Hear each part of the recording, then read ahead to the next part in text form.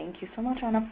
So welcome everyone to this webinar hosted by the U.S. Campaign for Palestinian Rights about resisting police militarization. My name is Rama Kudemi. I'm the Director of Grassroots Organizing here at the U.S. Campaign. And our webinar tonight is going to focus on the use of military equipment and tactics by law enforcement officers, how local communities are fighting back against this, and why this is an important issue for those of us who are concerned and working in support of Palestinian rights. In recent years, funding for this kind of militarization of police has oftentimes been provided by the Department of Homeland Security through a program called Urban Area Securities Initiative, which is meant to be fighting terrorism, quote unquote. And it highlights just one of the many intersections we see between the war on terror and police brutality against Black and Brown communities here in the United States. And we see that organizing also against this police militarization is also part of kind of the overall fight against U.S. militarism at home and abroad, which also includes obviously U.S. support for Israel's oppression of Palestinians. Many times a lot of these trainings and weapons expos that are happening across the country for U.S. police are attended by Israeli and international police military units. Okay, let me just silence. And we are honored today to be joined by three activists who have been part of different organizing efforts against police militarization. Our first presenter is going to be Tara Tabasi, who is a national organizer of the War Resisters League in New York City and campaigns against police militarizations and the armed trade. She will kick off the webinar with giving us kind of some examples of what we mean when we say police militarizations and how we can oppose this. And our next two presenters are going to share specific examples of community resistance. So we have Lara Kiswani, who's the Executive Director of the Arab Resource and Organizing Center and has been part of Stop Urban Shield, which is a coalition of organizations in the Bay Area that have united against Urban Shield, a SWAT team training and weapons expo that brings together police military units to collaborate on new forms of surveillance, state repression, and state violence. And finally, we're going to have Leila, who's a Palestinian artist and organizer and a core member of For the People Artists Collective in Chicago, which focuses on integrating art into organizing practices. Last October, activists in Chicago confronted the Illinois Tactical Officers Association conference there, which featured the notorious Islamophobe Sebastian Gorka as a keynote speaker, who we now know serves as a deputy assistant to Donald Trump. So thank you all for joining us tonight. I'm going to pass it on to Tara and make you a presenter so you can share your screen. You should be able to share your screen now.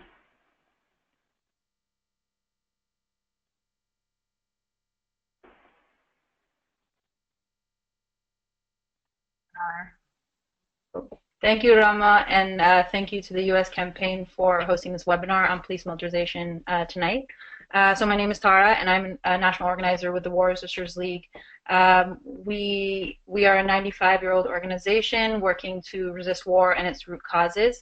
And then specifically tonight, I'm going to be talking about our national campaign to end police militarization called No SWAT Zone.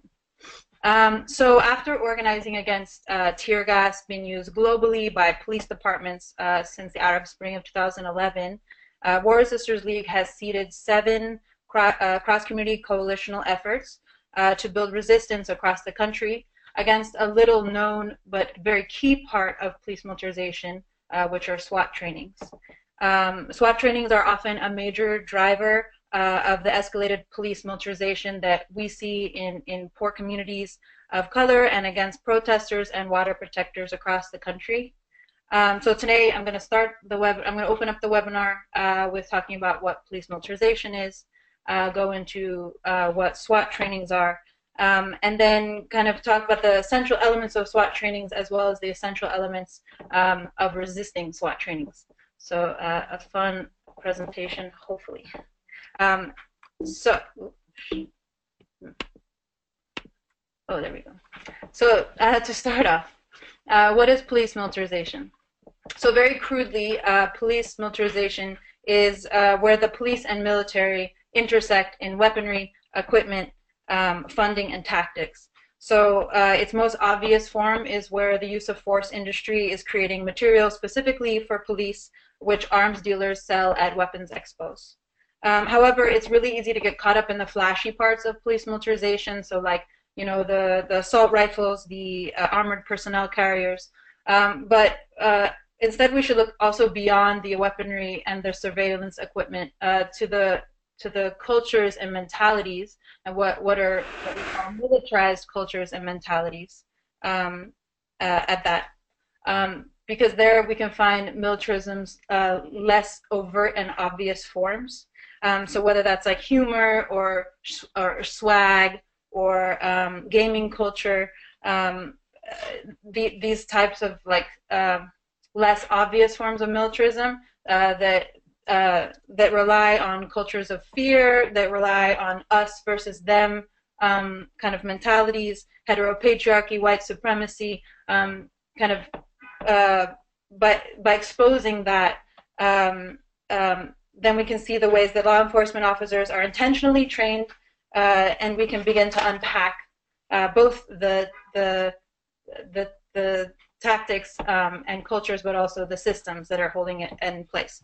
So kind of both overt and mundane forms of militarism are things that Palestinians and Palestine solidarity activists know very well. So maybe to start us off, how did we get to where we are today? So while U.S. policing is rooted in the maintenance of settler colonialism and the transatlantic slave trade, police militarization in the kind of form that we're going to talk about today was really further institutionalized when Reagan passed the Military Cooperation with Law Enforcement Act of 1981. And that's really what kind of kickstarted the war on drugs. And so the war on drugs marked higher rates of lethal force with the transfer of military equipment to police departments. And it was specifically for targeting communities of color, poor communities, and frequently used to police the Black Liberation Movement and anti-war activists. And so, you know, you had the war on drugs, and you combined it with the post 9/11 U.S. Patriots Act, expansion of law enforcement surveillance, and the subsequent federal funding of military equipment and tactics, which was the war on terror. Combine them together, and we have where we are today, police militarization. So getting to this key part of police militarization, which is SWAT. So what's SWAT? It's an acronym. It stands for Special Weapons and Tactics. It actually used to be called Special Weapons Attack Teams, and it was really like the brainchild of an LAPD inspector named Daryl Gates, who in 1967 built this idea based on his policing of Black uprisings, such as the Watts riots. So if you notice, like in this corner here, this graph, SWAT raids in 1980 were approximately around 8 per day. But now where you see where we're at today, the approximate number of SWAT raids that are in the United States are 137 raids. So this is not a subtle increase that we've seen. And then to understand a little bit more about what SWAT raids are and who they impact, 79% of SWAT raids are to search an individual's home, and 42% of SWAT raids are targeting Black people, 12% Latinx people, and half of all SWAT killings that in this particular study that the New York Times recently did this week were people of color. So you can see disproportionately who SWAT raids is impacting, and then also you can see how the use of paramilitary tactics is being used for like pretty individual and small scale like criminal raiding. It's thus not a surprise that SWAT teams, who are the foot soldiers of the war on drugs, have historically brought a war-making mentality to the daily practice of policing and arrest. And if you can recall the murder of a 7-year-old Black girl in Detroit, Ayanna Jones, who was murdered by a flash grenade being thrown through the front window of her home, you can abundantly see the clear how war mentalities are enacted through SWAT killings. So this is specifically why Warrior Sisters League targets SWAT trainings, and also how we see everyday policing and police violence as part of militarism at large. So SWAT raids would not be possible without SWAT trainings. So I hope this isn't like too much to look at, but So SWAT trainings and weapons expos, they happen 365 days a year all over the world, and actually are a growing national, regional, and international phenomena. So what this graph is supposed to show, or what this diagram is supposed to show, is that the arrows are kind of the external factors that are kind of either funding or allowing for a SWAT training to happen, and then the circles within the red larger box are kind of the key elements or actors that are at a SWAT training and weapons expo. So the things I'll pull out from this are, first, in the bottom corner, Rama mentioned UASI, the Urban Area Security Initiative. That's a major funder of SWAT trainings and weapons expos, but there are actually many more Department of Homeland Security grants that allow for them to happen. I think later we'll probably talk about UASI a bit because it's the main funder of Urban Shield. Other things that other funders that allow SWAT trainings to happen are association dues for the tactical officers associations that host SWAT trainings, sponsors from civilian or arms dealer companies, as well as attendance fees and kind of vendor fees. Another thing I will draw out is in the upper corner by trainers is curriculum and scenarios. So police departments come to SWAT trainings from around the world. Often our SWAT teams coming from around the world, and together they do exercises and competitions to see who's the best SWAT team, but also to try out the new weaponry.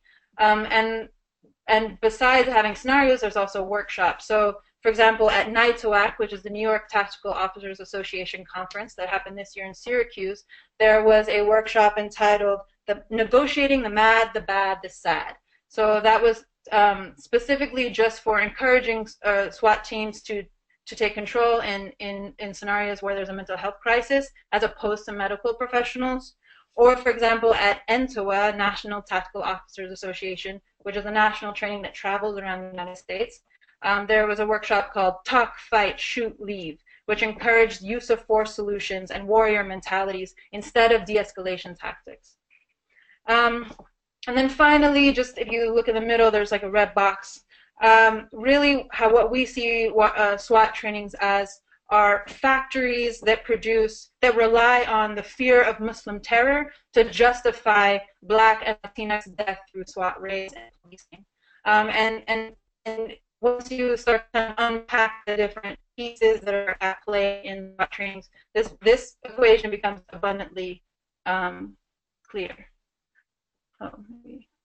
I'm going to shut off my webcam to allow for... Okay. Is everything okay? I hope so. Okay.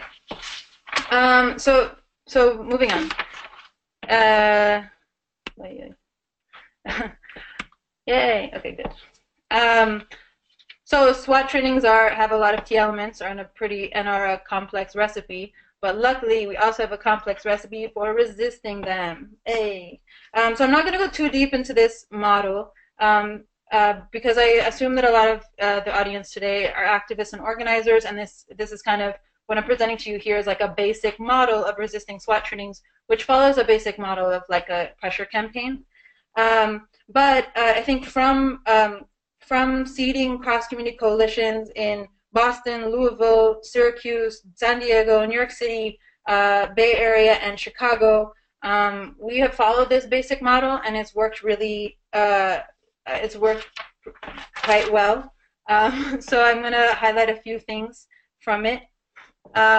One is because SWAT trainings and weapons expos are such an intersection of policing and militarism. It also means that this issue impacts an array of community members.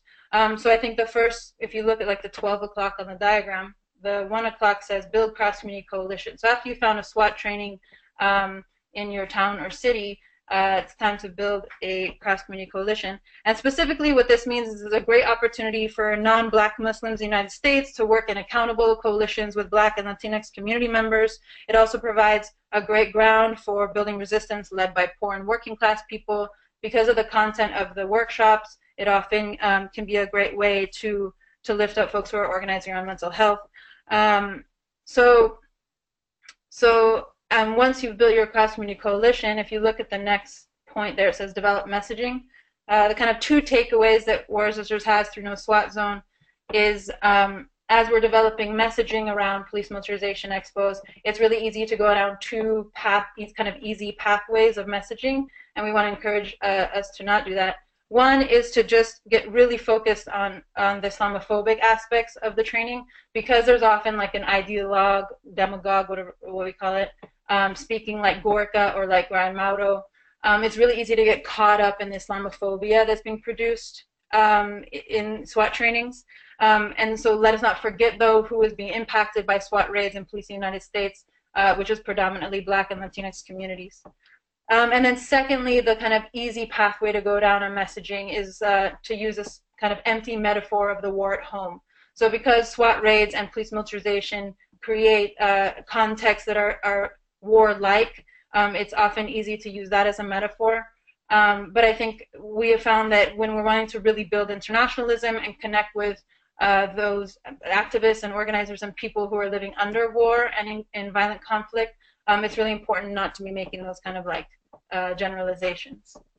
And then finally, if you like swing around the circle and you see at the end it says expand coalition, re-strategize, join No SWAT Zone. So it depends. If you're working on a training that's in your town or city every year, then it's important to keep re-strategizing, building out your coalition. But if you're working on a training that's moving from city to city, it's really, really great to think about gathering all the research that you've done and reaching out to activists in that city to be passing it on, so that we can keep like building a national momentum against trainings. In addition to working, in 7 local campaigns the past few years against SWAT trainings, we also, in this past year, worked on a national level. So with 35 community and national groups, we called on the House Appropriations Committee, which is like the group that's in the House and the Senate that decide budgets, and specifically they decide the budgets for DHS's UASI budget. And last year, luckily, Obama was suggesting to cut that budget, and so we were really pushing for this committee to keep that cut. So we weren't successful, but we want to do it again. And I think there's a lot of room for discussion around what's changed with the Trump administration. But if you're interested, hit me up. And then kind of as to close out, the things that we're really thinking that we're needing right now is like a national police militarization movement. Is that as local coalitions and campaigns are strengthening, it's becoming really, really important to coordinate across those local coalitions, whether that's sharing tactics or whether that's sharing national targets such as UASI, and also that we're in search for a national champion, so someone that will champion our cause in the House or Senate, and we're needing help to find that person. Join us. So yeah, join our SWAT Zone. That can look like many ways. That can look like finding a SWAT training in your town or city. You can hit up WRL for help with research and strategy. Or if you want to join No SWAT Zone and help us research and strategize on a national level, we need many more people. We would love to have you. And then finally, we have a project called SWAT Stories with the Stop Urban Shield Coalition and Stop ITOA. And what that is doing is that it's calling on media makers to lift up the experience of those being raided and expose the impacts of SWAT raids on Black and Latinx communities across the United States and poor communities and those who are being raided. So feel free to email me if you want to join in any of those ways. And I guess just like as a final point is that so No SWAT Zone has transformed War Resisters League, and I think through that we're like learning about the ways that we can also transform the anti-war and anti-militarist movement in the United States that has been weak for some time and needs some remedies. And so I encourage folks to join these local coalitions, to join No SWAT Zone, and try and build like a really strong anti-war movement. So thank you so much. Thank you so much, Tara, for that. And folks, I just chatted in the link to the War Resisters League No SWAT Zone campaign, so I hope people can check it out. Right. I'm going to now make you, Lara, a presenter so you can share your screen.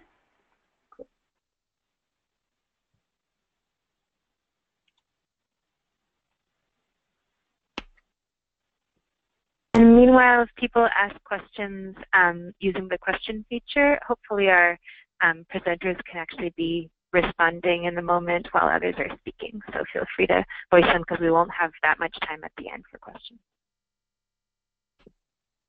Well, hi Lara, everyone. so go ahead. Lara, thanks for setting the context for the work I'm going to talk about that Iraq is involved in around Stop Urban Shield, which is basically built on the foundation that War Resisters League just set out.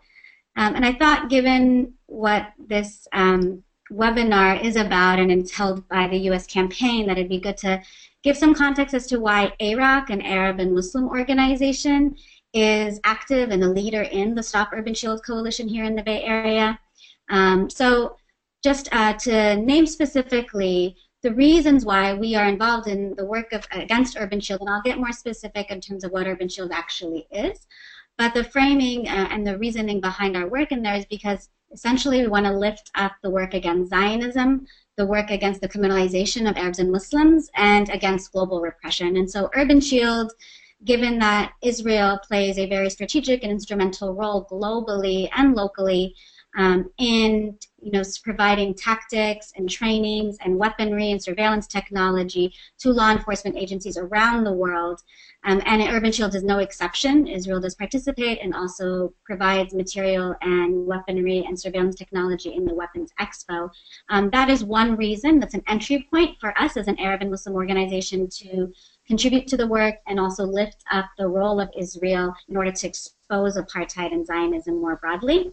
Secondly, is because of the nexus to terrorism. So the UASI funding that Tara spoke about is directly linked to counterterrorism, and in essence criminalizes Arabs and Muslims. And how we understand the war on terror is further criminalizing, it's used to further criminalize Black and brown communities. And so things like Urban Shield, while couched within a counterterrorism framework, essentially police and militarize poor Black and brown communities more than they already are here in the United States. So as a responsibility to our work in coalition and movement building, we contribute to anti-policing work and anti-militarization work here. And lastly, around global repression, Urban Shield also attacks or targets activists and is about counter sort of dissent. So for that reason, we also engage in the work to be able to support people in speaking their minds and engaging in protests and doing so unapologetically. Now, what is Urban Shield? Essentially, it's a weapons expo and SWAT training. It's coordinated by the Alameda County Sheriff's Department here in the Bay Area. The sheriff is actually the mastermind behind it.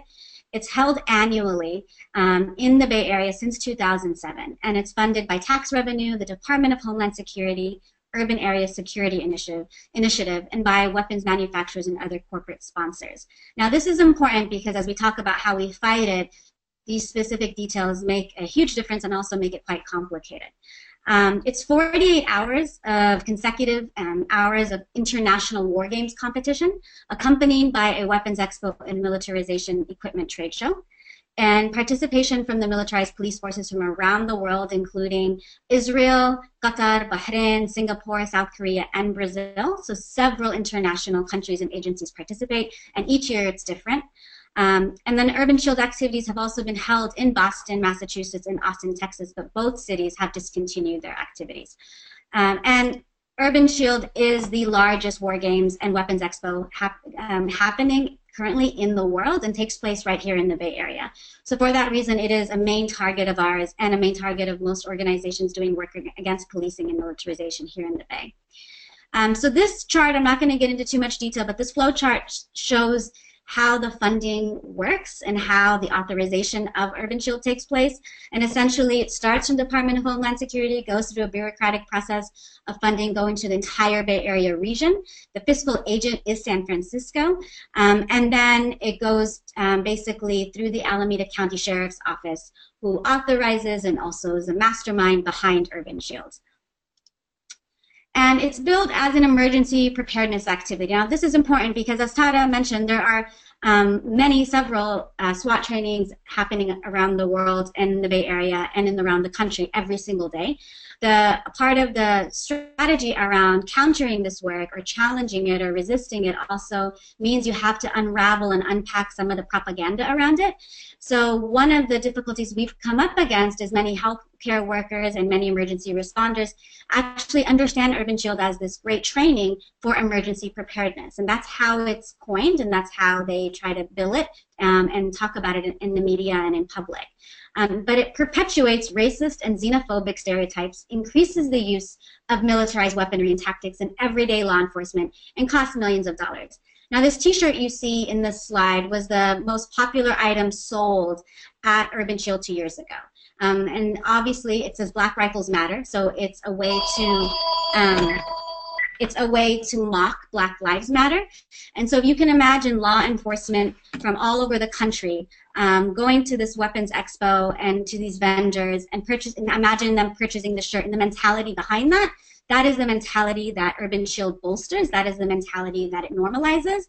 And essentially, that is really what Urban Shield is about, is mocking but also criminalizing Black and brown and poor communities, and also criminalizing protest and dissent. What you see here is the type of gear and weaponry that is sold at Urban Shield. So, one thing we always encourage people to do is actually just go to the Urban Shield website, which is the best organizing tool for anybody. And I think we'd say the same thing for most different SWAT trainings and militarization expos, because all of them are pretty blatantly racist and xenophobic. And essentially, it leads us to things like this, where you see Black and brown communities having wars waged against them by local law enforcement on an everyday basis.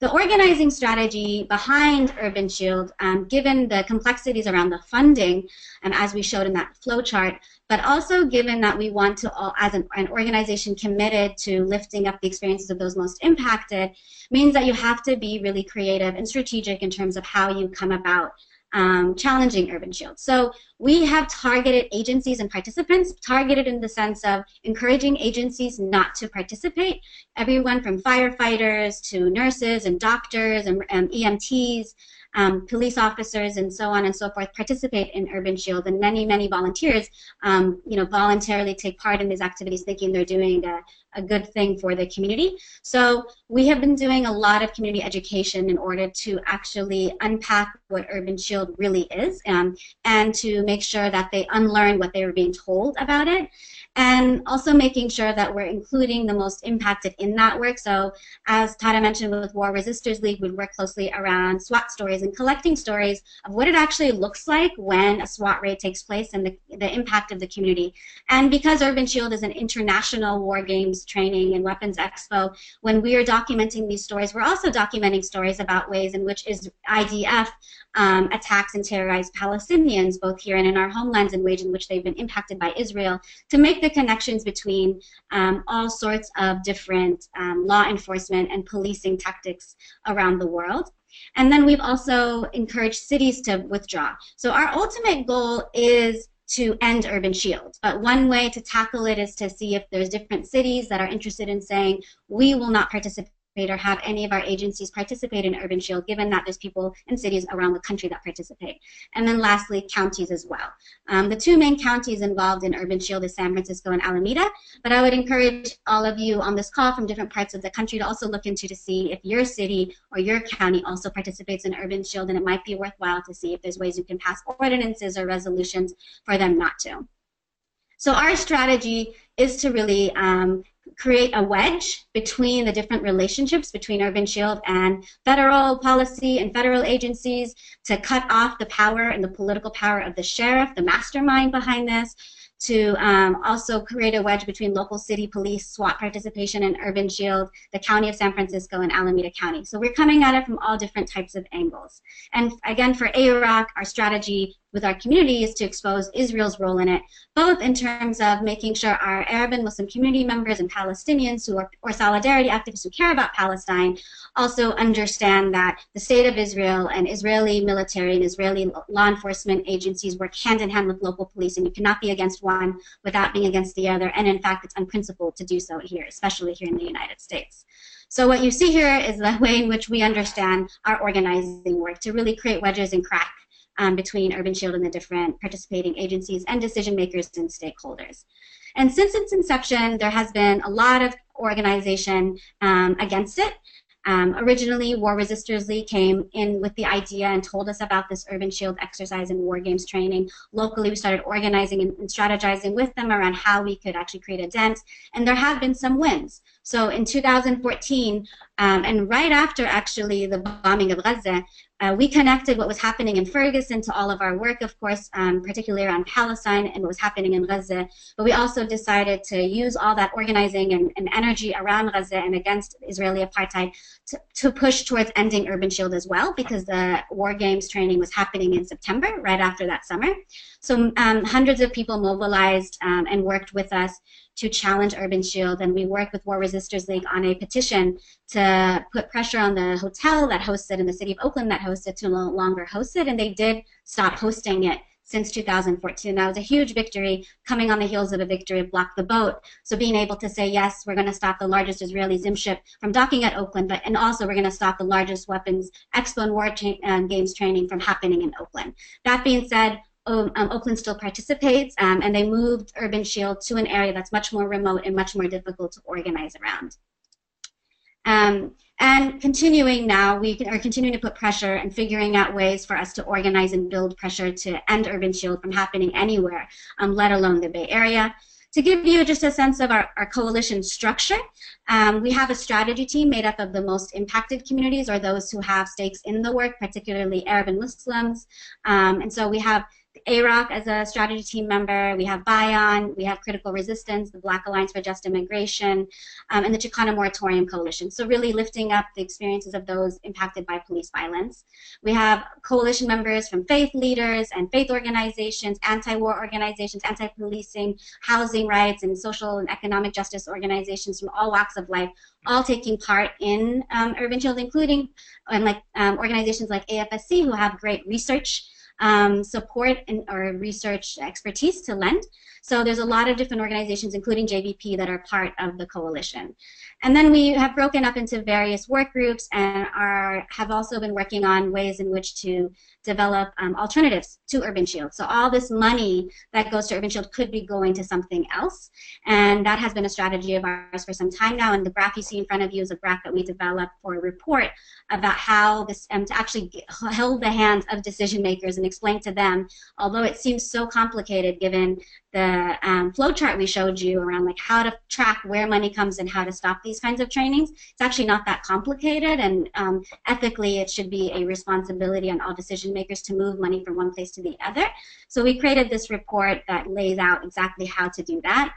And we've escalated. So when we realized in 2014 they moved out of Oakland, they moved it to Pleasanton, we decided there has to be other ways to make sure that they no longer host this, because everyone was pointing fingers at everybody else in terms of decision makers and who could actually stop Urban Shield. So this last September at the Weapons Expo, where they decided to hold it in Pleasanton, we shut it down. So we literally locked down all 4 gates that enter to the Alameda County Fairgrounds and made it so that they had to cancel one of their trainings, and made it so that cars couldn't actually get into the fairgrounds. And we were successful to be able to mobilize at 7, 8 in the morning, hundreds of people to lock down the entire fairgrounds at a militarization expo. Was a great success, but also a testament of the people's commitment to making sure these kinds of trainings don't happen here. And today, we are trying to link what's happening with Urban Shield and with the executive orders and policies of Trump. We know that Trump is committed to increasing the militarization of police. He's said literally that it's dangerous, that there's an anti-police atmosphere in the United States. He said it's their job to make life more difficult for the rioter, the looter, the violent disruptor. And he's also waged war very explicitly against gangs and people of color. All of this for us sets a precedent and sets the foundation for why everyone today should be against all forms of militarization and policing, given the fact that Trump has given them all sorts of power and made it clear that he plans on making that even worse. And these are just some executive orders that speak to that exact thing that I laid out. And lastly, we just want to make sure that people understand that Urban Shield is seen as a model for the rest of the country. It is the largest weapons expo. It is the largest war games training. It happens right here in the Bay Area. And Sheriff Ahern is very closely aligned with the Trump administration. He's racist, he's sexist, he's xenophobic. He's made that very clear over the years. So we understand that his work with Alameda County to hold Urban Shield here is a model for the rest of the country, and our aspirations are to end it here so that things like this don't happen anywhere. And I'll leave it at that. Just one last thing to say that we are currently engaged in a task force to oversee Urban Shield that one of the Board of Supervisors has put together. There are different cities interested in pulling out, namely Berkeley and San Francisco, who are interested in making sure none of their agencies participate, so we're working on ordinances around that. We're also working with San Francisco as the fiscal agent to put stipulations on how it happens, how the funding is used, and Urban Shield not being one of them. And we're working on a lot of education around what is OASI funding, this counterterrorism funding. What does it mean in an era like the Trump era, where we're talking about sanctuary cities, but the cities and the counties are getting money to literally wage war against Black and brown community members. And I'll leave it there and move to Layla. Thank you for hearing us out about the Urban Shield work. Thank you so much, Lara. I'm going to give you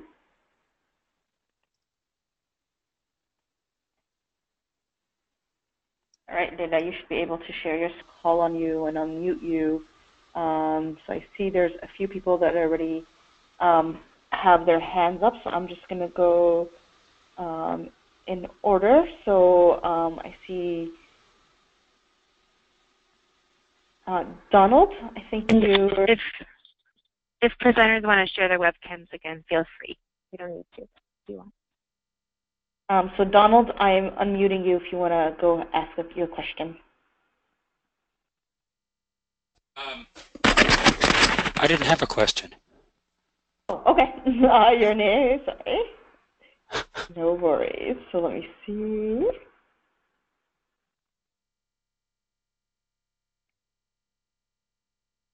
Okay, Josh?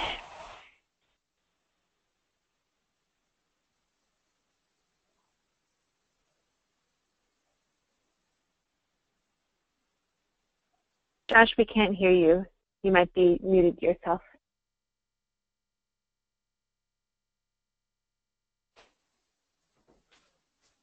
No question here. No worries. Wonder if it's sending. Right, let me try.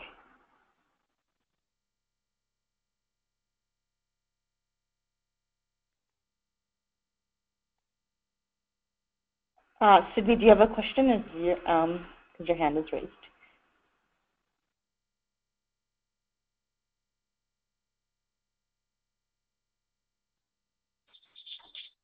Maybe as a kingdom the system. So Sydney doesn't seem to have a question, but is suggesting that people can also type in their questions. Definitely. Actually, I do. Someone had posted this question, but I think it's important enough to just share with everyone. So Maxine had asked in terms of how do we find out if there is like an Urban Shield or a similar type of training in our area. So Tara, if you want to kind of share your answer with everyone also, and add any other details in terms of how people can find out about these things.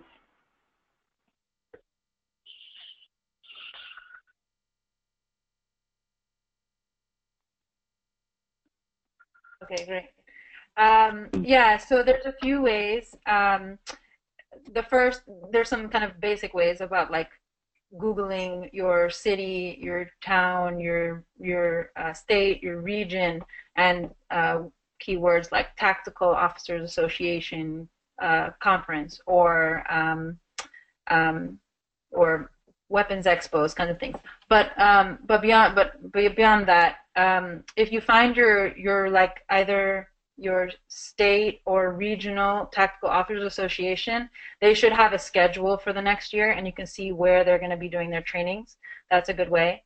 The other thing you can do is look at the Urban Area Security Initiative budget for last year and see if your city or town is within an urban area. And if so, that means that the funding is coming through. So if you look at your city council meeting schedule or past minutes, you can see when your city council or when your board of supervisors is discussing the budget, discussing the Urban Area Security Initiative budget, and then you can kind of backtrack from there just to get more information on what it's being spent on. But I think Lara also might have some thoughts about kind of different ways to look through.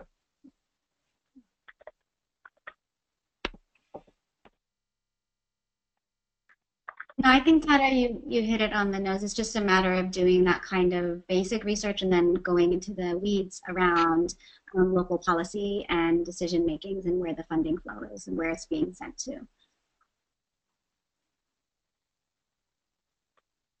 And just a quick follow-up from Sydney. He's asking if there are like keywords to kind of look for in local budgets when you're searching.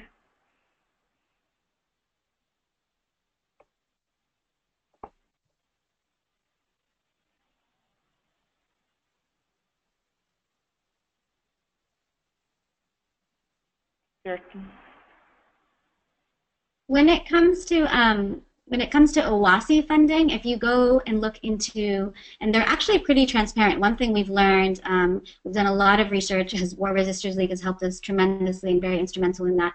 And now we're learning that you can actually just call up OWASI and ask a whole bunch of questions. So if you know, and that's pretty easy to find out by going on a website and you're finding out if your county or your city is actually getting OWASI funding, then you can find out if there's a tactical training simply by going on their website and saying, because it is one of their deliverables. One of the deliverables for OWASI funding is to make sure you do provide some sort of tactical training, and usually that's in the form of a militarization training or SWAT training and weapons expo. So just by going on their website, giving them a call, they'll usually answer the phone and be pretty transparent. Now, where there isn't such a clear transparency is around the decision making and how to challenge it. But in terms of what's happening, they don't actually seem committed to hiding that. So I would encourage people to just look into OWASI funding in your county, look on their website, and then make some phone calls. Thank you. And Lara, actually, I wanted to ask something in terms of, you had mentioned near the end of your presentation about how kind of the work you're doing, connecting it to the, the sanctuary cities movement, and if you have ideas, because obviously I think sanctuary cities is becoming a very, popular, has been for a long time an important part of organizing, and now is kind of getting renewed interest and people looking at to expand what the meaning of a sanctuary city means. So what kind of tips are you looking at locally to make the connections between the work around police militarization and these kind of SWAT expos and sanctuary city? Well, here in the Bay Area, and I'm sure around the country, there's been a lot of conversation around how to expand the idea, definition, and the practice of sanctuary beyond just non-compliance, but actually intervention and then acting in resistance to any sort of attacks by law enforcement, and also the fact that it's no longer as simple as understanding that ICE is going to show up at someone's door. Oftentimes, the ways in which immigrants in particular are being attacked and other communities of color, it's a combination of all forms of law enforcement. DEA, the Custom and Borders Patrol, it could be the Department of Homeland Security, the FBI, it could be your local police, it could be ICE. So the very nature of the environment and the context that we are living in at the moment is not as simple as sanctuary being, we will not give information to ICE. It has to actually mean we are not going to engage in the collaborations of it and the information sharing of any law enforcement agencies, and in particular at a time when law enforcement agencies are tasked with actually enacting and playing out and enforcing racist laws and policies, including attacking very blatantly immigrants, poor people, and Black and brown communities very explicitly, then it is a responsibility on all our parts to expose the role of militarization in this case. So if they are being trained to treat people like enemy combatants, then that alone sort of supports our work around sanctuary to expose the fact that these trainings are happening where law enforcement is being taught, all forms of law enforcement, including those who are supposed to be supporting with the health and well-being of community members like emergency responders, are being trained to treat people like enemy combatants. And then we also have a moment where law enforcement is tasked with attacking immigrants and people of color very explicitly. Then we are making the connections that way. And this is the first time, I would say, since we've been involved in Urban Shield, that local decision makers are actually putting into question funding. Never before were they ever interested in stopping any sort of funding from any source. They'll take money from anywhere. That's always the logic that we have come up against. But for once, they're saying, do we want this counterterrorism money? Do we want this money coming from the federal government? What kind of strings are attached to that? They are putting into question things they never did before. So I do think it's a very prime moment for organizing against militarization and policing more broadly and making connections across all communities around both the role of FBI, but the role of ICE, the role of police, and actually exposing those collaborations. Yeah. Thank you.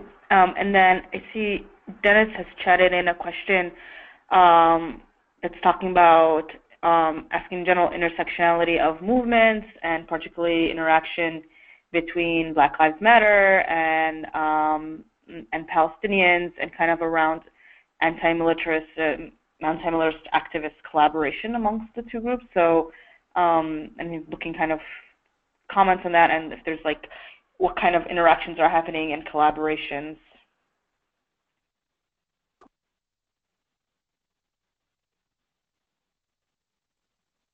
And I guess I would. Yeah, go ahead. Yeah. I think there's no way to do work against policing or specifically the militarization of policing without addressing anti-Blackness and supporting the movement for Black lives. So that's inherent in any work, and if it's not, then it should be and must be put to question and with some reflection around it. Now, what that looks like on the ground, we have definitely cooperated and collaborated and participated very closely in different activities against policing that are held by Anti-Police Terror Project, Black Lives Matter, and local iterations of Black Lives Matter. In addition, the recent shutdown included the way we envision. I totally hear what Layla was sharing about not putting people on the front lines, especially those most impacted who could be vulnerable in terms of direct action. And that is something we have to always be super intentional about and careful. With this last direct action that Stop Urban Shield took part last fall, the way in which it worked is we did have a third world contingent.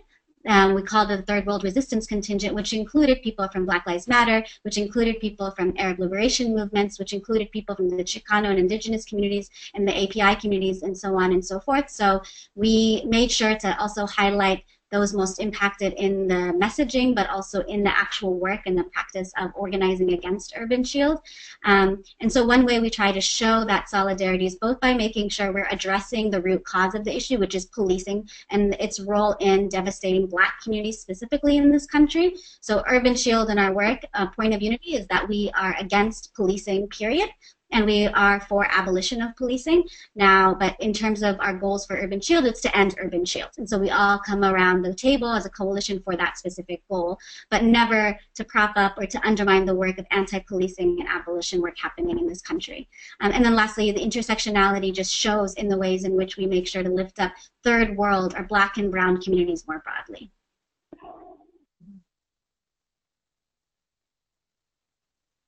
Thank you, Lara. Marin, I think you have your hand up, so I'm going to unmute you. Is this working now? Yes, You hear? we can. Oh, perfect.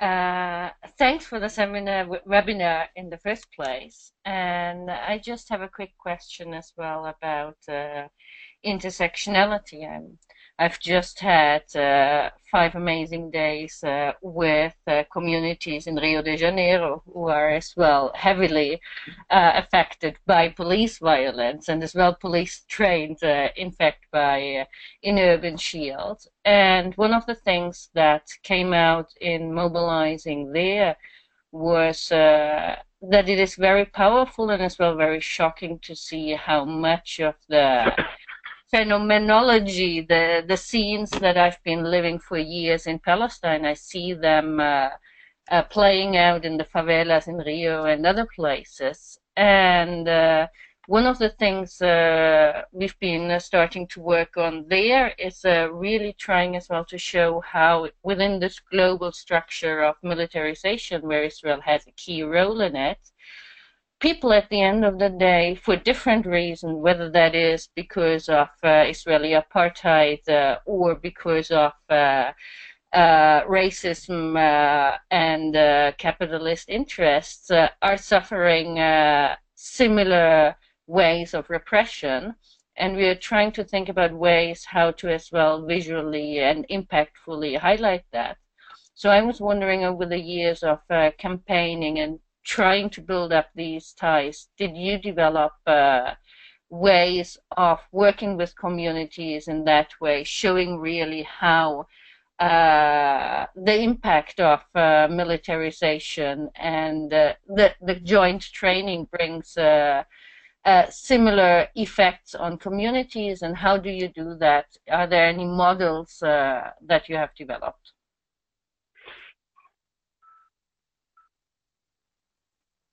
Tara might want to speak about the SWAT stories and the role of that in some of that work. Hey, yeah, and I was actually going to shout at Leila because I think this is where art and creativity really is the model. But something I just didn't have time for earlier is kind of to think about the U.S.-Israeli tactical transfers and tactic swapping that happen a lot. So, for example, and I think the U.S. and Israel are really particular in that relationship too. I think a lot of governments do tactical swapping. But for example, when Atlanta Mayor Reed was called on to cut ties with Israeli police, he said, because Atlanta Police Department had been sending personnel to Israel since 1992, he said he said that he couldn't because this was such a fundamental relationship, and then he kind of listed what he felt the Atlanta police were benefiting so deeply from that long-standing relationship, and it was things like, for example, did you know that U.S. police keep the red and blue lights on their cruisers flashing at all times so that their presence is felt? That actually is an Israeli tactic. Stockpiling skunk water. The St. Louis department started stockpiling skunk water. Actually, that was borrowed from Israeli forces. The NYPD's demographic unit that was systematically spying on Muslims, that was from Israeli authorities in occupied West Bank. So there's the list is huge around the amount of tactics and weapons that have been transferred. And I think because some of them are so visual, I think, I don't know about the model necessarily, but I think there's a lot of opportunities for using art and visuals to show those comparisons beyond just the weaponry that's being sold. Like, for example, Safariland, weaponry that's been sold in the United States and in Israel. But I don't know, Leila, if you have more thoughts about art, So.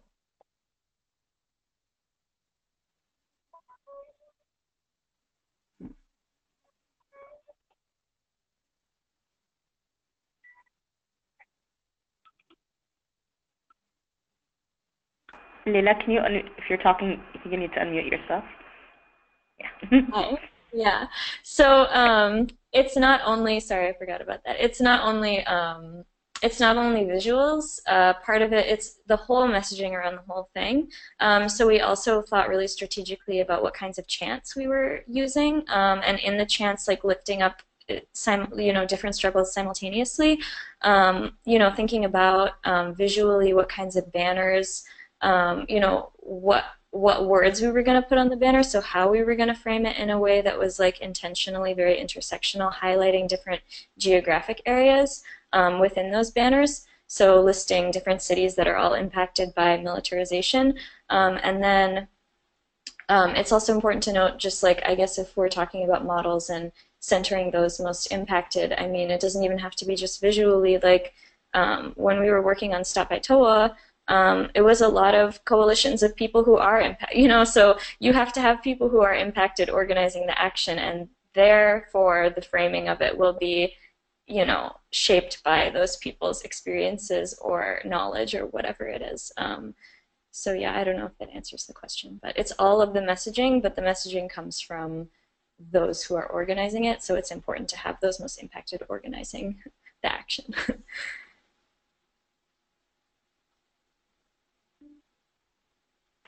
Well, thank you everyone so much for joining us tonight.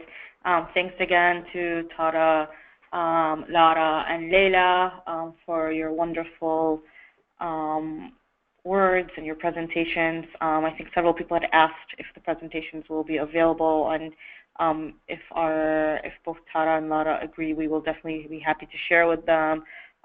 We also will share what the parts that we did record with everyone, so you will have them to watch again and share with your own groups and for your own organizing purposes. And if folks wanna, and we'll upload it as well on our website at USCPR. So thanks again, everyone, and have a wonderful rest of your evening. Thank you so much, Rama, for having us all. Thank you. Bye, everyone. Yeah.